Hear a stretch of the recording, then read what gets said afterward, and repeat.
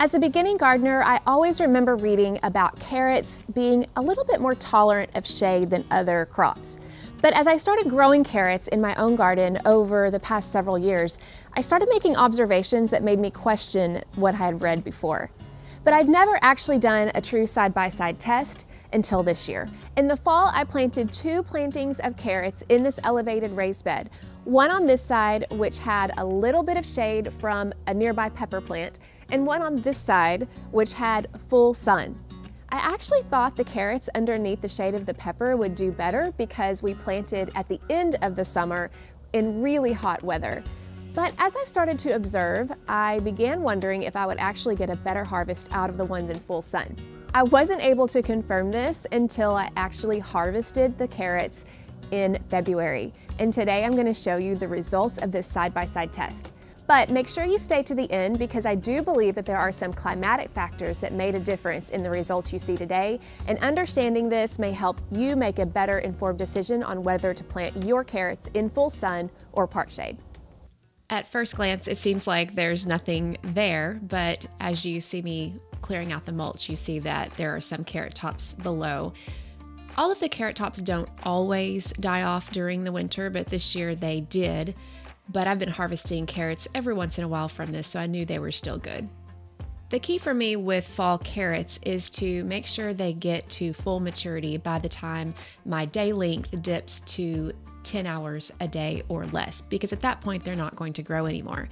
For me, that's about the end of November, and then pretty much they just stay in the garden for the rest of the winter, and my garden serves as sort of a root cellar or refrigerator for them in my 7B climate.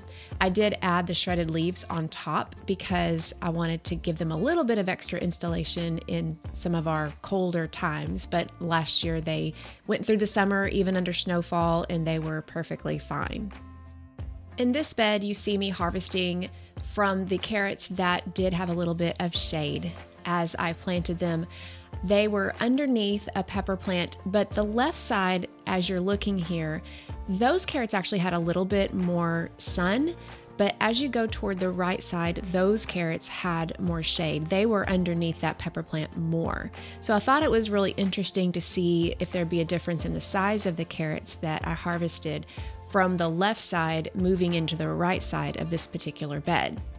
Initially, I really did think planting these carrot seeds underneath the canopy of that pepper would be beneficial to them, because when I planted them, it was still in the 90s and very hot and very dry.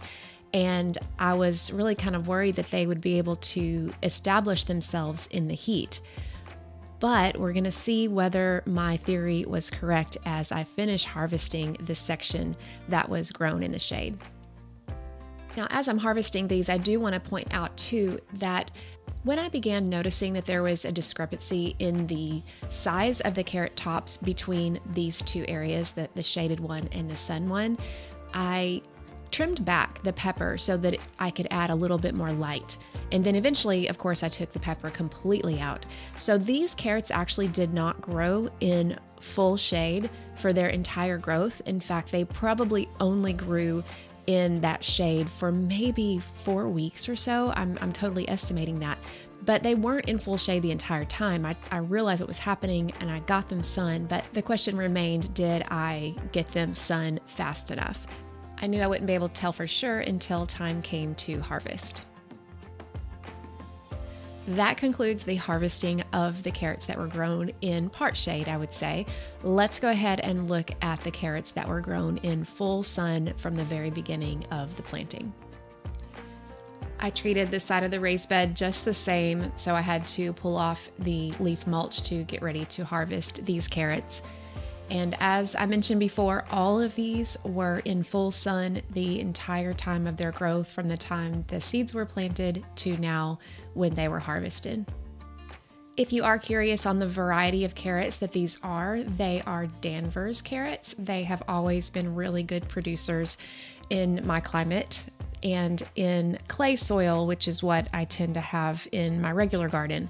Although, as you can probably tell, in this particular elevated raised bed, there was a heavy amount of compost, a little bit of topsoil underneath that, but for the most part, this bed is very loose, which is what carrots love. and I always get a better harvest of bigger carrots whenever the soil is loose like this.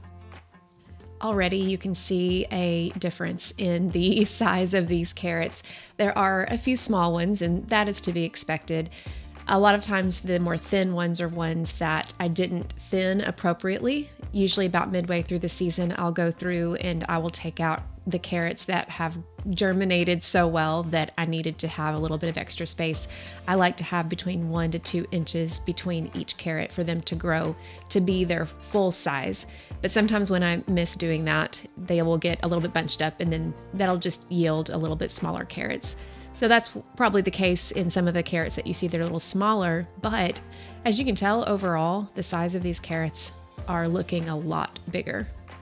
Of course, as I harvested these carrots, I could tell that they were bigger and they were better quality carrots, but I wouldn't be able to tell for sure until I actually weighed them. Here is the final tally of my fall carrot harvest. For the carrots that were grown in part shade, they produced 3 pounds, 9 ounces. For the carrots that were grown in the sun, they produced 7 pounds, 4 ounces.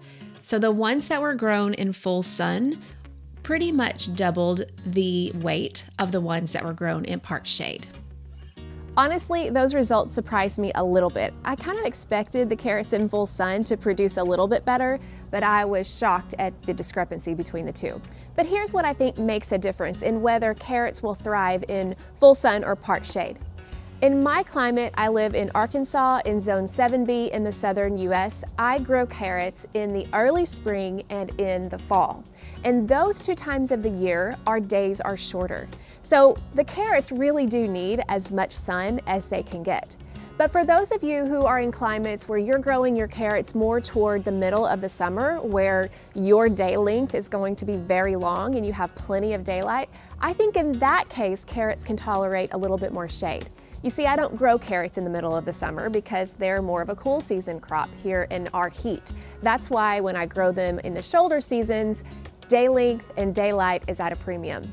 So for me in my climate, I'm going to focus on planting my carrots in full sun for my spring and my fall plantings. But if you're planting in the middle of the summer, then you might consider a little bit of shade for these crops. If you've had experience with this, I would love to hear from you. Obviously, this is just one test, but for me, it was very enlightening and it's helping me to inform how I plant my carrots in the future. This was just an example of my fall carrots, but whether you're growing carrots in the fall or in the spring, check out this popular episode of the Beginner's Garden podcast. It's episode number 177, and it's called Carrots, What Can Go Wrong? Besides sun or shade, there are lots of ways that you can make carrots work for you in your garden, and this episode will help you find out how.